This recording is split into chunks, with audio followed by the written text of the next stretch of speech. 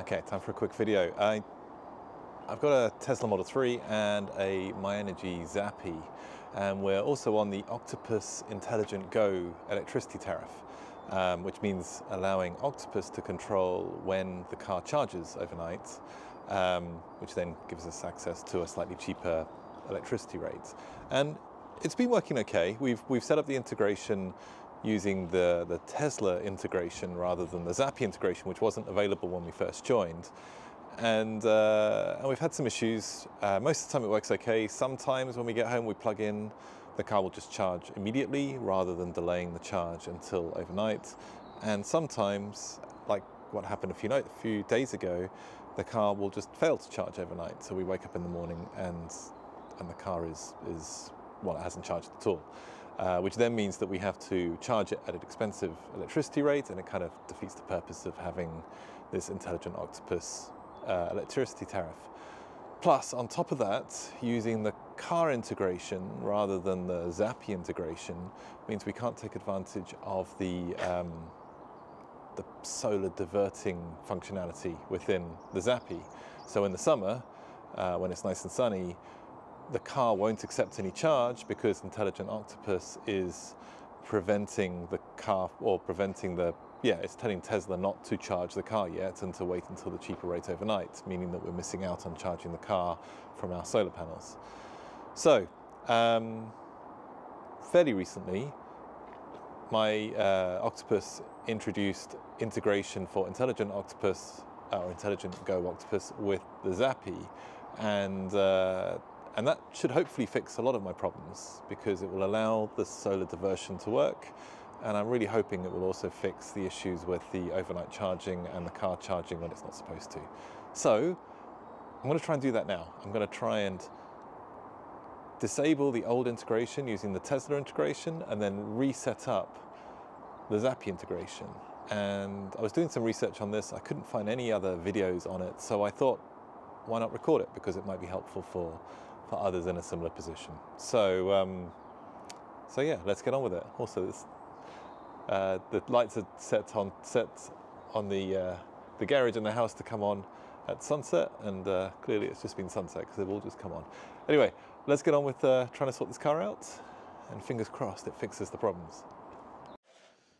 Okay, so I'm going to be using this really useful document that MyEnergi have put together on the various options for Zappi and Intelligent Octopus Go. It goes through lots of detail here on the advantages and disadvantages of either vehicle or Zappi-based integration with Intelligent Octopus. This table here sort of summarizes that. And I think the most important bits here are the Zappi solar divert there. You can see it's a no under vehicle integration and a yes under Zappi integration. And that is enabled because the Zappi mode for vehicle integration has to be set to fast, whereas the Zappi mode for Zappi integration can be set to Eco Plus, which allows the solar diversion. So yeah, let's get on with this. So it gives you a warning about the firmware version on your Zappi. My Zappi is already upgraded to V5, so that shouldn't be an issue. I also need to make sure I remove any smart schedules. I do have some smart schedules, I have some boost schedules enabled, which I'll need to disable. And I do not use OCPP, so that shouldn't be a problem.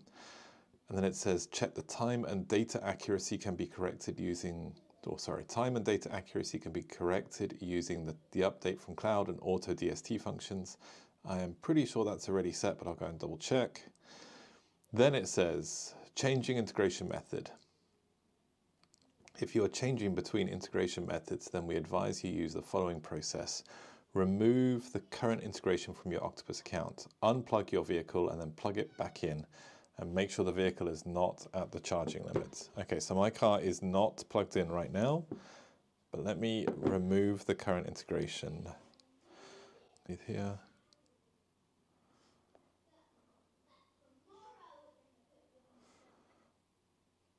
Okay, so I'm going to disconnect my device.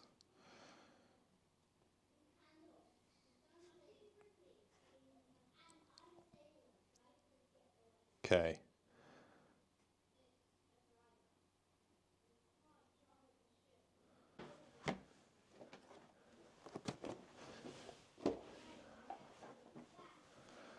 It's never good when the app hangs like this.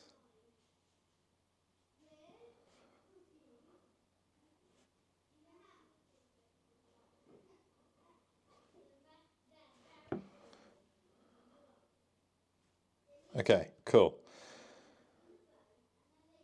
So I think that's worked. Right, let me go and just plug the car back in. Okay, so I have removed the current integration from my Octopus account. I've unplugged the vehicle, plugged it back in again, and made sure it started to charge. Then I've stopped the charging, unplugged it. And then let's see what happens. So vehicle integration, don't want to do that. I want to do the Zappi integration. In this mode, your Zappi controls the charging, and as such, your Zappi should be set to Eco Plus mode. Joining. When signing into MyEnergi through your Octopus app, you must use the same login method you use for the MyEnergi app. Okay, fair enough. Expected operation. When you first plug in your vehicle, it will not immediately start charging and will operate under the normal rules of Eco Plus mode, i.e. it will take solar divert if you have it and the thresholds are met. Octopus will generate a charging schedule for your vehicle shortly after being plugged in. At the specified times in the Octopus schedule, your vehicle will be commanded to start boost and stop boost charging as necessary. No schedule is pushed directly to the device. If you wish to see the schedule, it's available in the Octopus app. The boost sent will be roughly for the amount of energy that can be delivered in the specified time period or less. If you have a 7 kilowatt charger and a boost of 1 hour is sent, it will likely be for an addition of around 1 to 8 kilowatt hours. As such, in the event of an outage with your internet, Octopus or MyEnergi, the boost may undershoot, overshoot, but not by a huge amount. Okay, in this mode, the Zappi continues to allow the solar divert, and any vehicle can be connected to the charger. However, when the Zappi is commanded to start charging, it simply makes power available. It is down to the car to accept it. If the Zappi reports charge delayed, that indicates it is making charge available to your vehicle, but it is not accepting it. Please see the troubleshooting steps below. If your device is put into either fast or eco mode, Octopus will command it back to Eco Plus mode. If the device is in stop mode, then the device will not attempt to charge the vehicle. If you want to initiate a boost yourself outside of the schedule, you can do so from the device itself, the MyEnergi app, or the Octopus app. In all cases, the energy delivered during a boost will contribute to the target energy delivered to the vehicle, and on completion of the boost, the Zappi will return to IO mode. Octopus used the term bump in place of boost. It means the same thing, although it operates slightly differently. See the Octopus site. Okay. Important note, a bump charge issued by Octopus can take a few minutes to arrive. It is not immediate. Also, there is a known bug in which if a bump is cancelled within 5 minutes of starting, then the bump cancellation may not be sent. If you want to make use of higher rate exports and not divert to the Zappi, then follow this guide. Okay, I don't want to do that, at least not now. Beta, what does this mean? This service is a beta product, a real-world test with real customers from both MyEnergi and Octopus, so issues may arise from time to time. Although charging generally takes place during the night, neither MyEnergi or Octopus have engineering and support staff available out of hours. Blah, blah. Okay, fair enough. So Home Assistant, I do have Home Assistant, but I'm not using it for Zappi integration, so that's good, apart from just to monitor it. And then there's a troubleshooting guide. And then general troubleshooting. Yeah, there we go. Okay.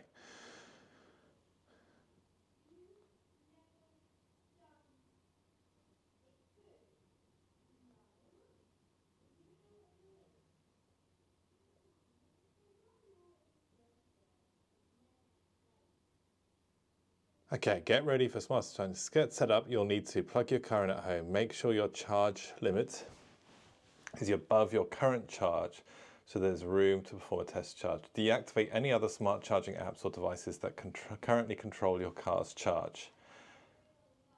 Okay, so I am going to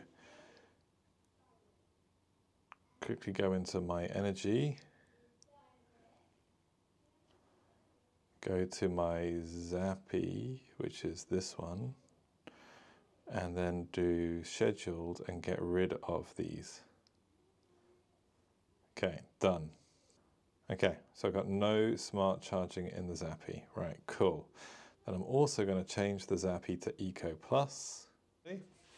Okay, so it's an Eco Plus. Right, so let's...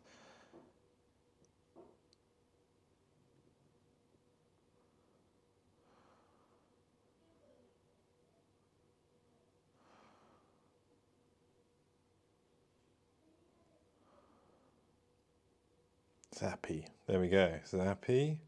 Got a 7.4 kilowatt Zappi. Oh, do I need to tell it this as well?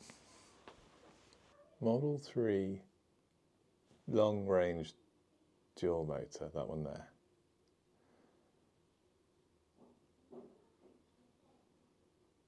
Okay, so this is where I have to sign in with my MyEnergi account. Oh, there we go. You're all set up. Welcome to Intelligent. Well, a few things before you know. Plug in anytime.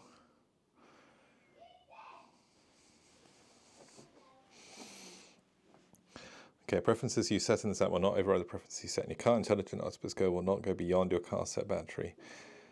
Will occasionally do blah blah blah. Charging when you plug in. Your car might briefly charge at the point you plug it in. We'll stop this charge if it isn't part of our smart charging plan. If it doesn't stop, then something else might be telling you your car to charge. Charging too much for me. You may have other services charging your devices. Undercharging me. Okay, so let's turn that down to 70. And I want it done by 6 a.m. Okay, so hopefully that is it. And if I look at this, so there's nothing. Oh, there we go. So it's going to charge at 9:30. Is that what it said? Wow. Right, so I guess I'll come back and do a sort of finishing off thing tomorrow once I see whether this has actually worked or not. But so far so good. It wasn't too difficult to set up. Fingers crossed that actually does work. Okay, so it's now the next day and I'm happy to report it worked perfectly. 9:30 at the start of the charging schedule that it had created, the car started charging. It charged for that half hour, then it stopped, and it did that all night, which was exactly as it had planned. I have learned a few things though.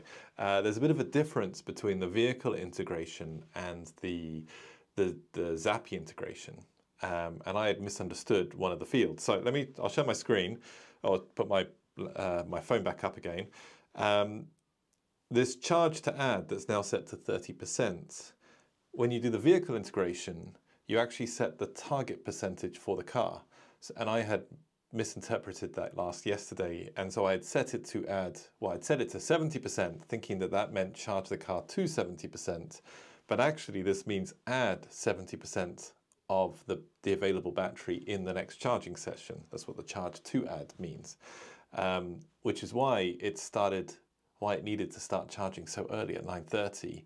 Because trying to add 70% of my battery using a 7 kilowatts charger between 11:30 and 5:30 is not possible, so I had to start a bit earlier. So that does mean I'm going to have to manage this a bit more.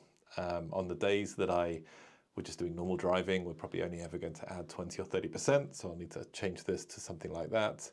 And then before a longer trip, I'll need to remember to bump this up to charge it to get all the way to full or whatever percentage I'm trying to target. So there's going to be a bit of maths involved to work out how much charge I'd like to add for the next day. But that's fine, especially if it allows the solar divert and if it's reliable. So yeah, I hope this video has been useful, especially if you're looking to either join Octopus and take advantage of this tariff, or if you're already on Octopus and you're wanting to move across the Zappi integration.